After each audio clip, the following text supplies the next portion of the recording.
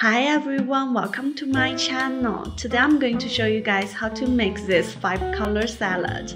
It has cucumber, bean sprouts, tofu skin, carrot, purple cabbage, and vermicelli in it. It is very easy to make and it also looks beautiful. Hope you will like it. So now let's start cooking. We first need to use hot water to soak the vermicelli for around 20 minutes.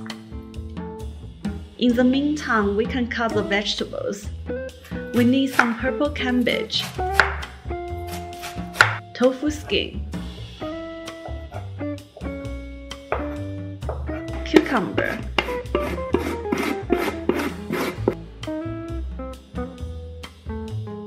and carrot.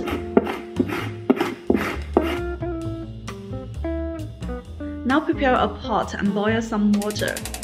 When the water boils, we first put the vermicelli into the pot. Cook for around 1 minute. Then take the vermicelli out.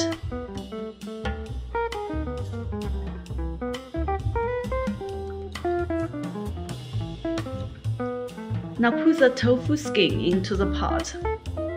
Cook for around 30 seconds. Then take the tofu skin out. In the end, put the bean sprouts into the pot. Wait for 2 minutes. Then take them out. Now prepare a large plate and put the food we prepared just now onto it.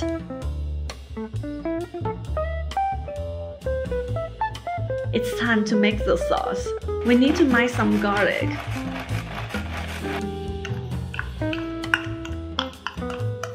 And chop some scallions. Add half teaspoon of salt, 1 teaspoon of sugar, 2 spoons of soy sauce, 4 spoons of vinegar.